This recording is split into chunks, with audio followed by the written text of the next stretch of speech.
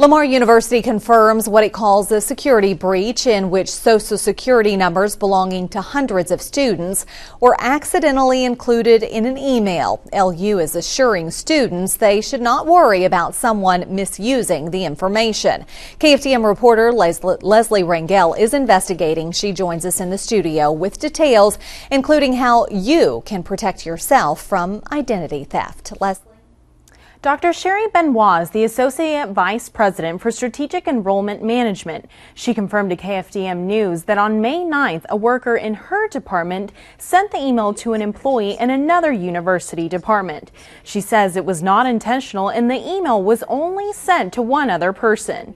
According to Benoit, the person who received the email immediately notified the university and tech workers quickly deleted the file.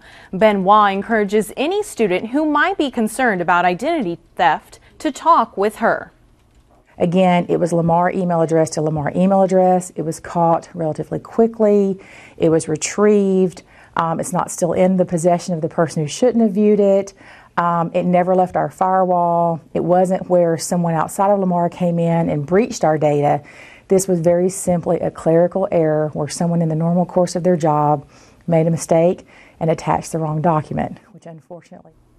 Benoit says although she's confident no one will misuse the information in the email, there are steps you can take to reduce the risk of identity theft. She says contact any of the 3 major credit agencies where you can get a free credit score and check for any mistakes. For a free report, call 1-877-322-8228.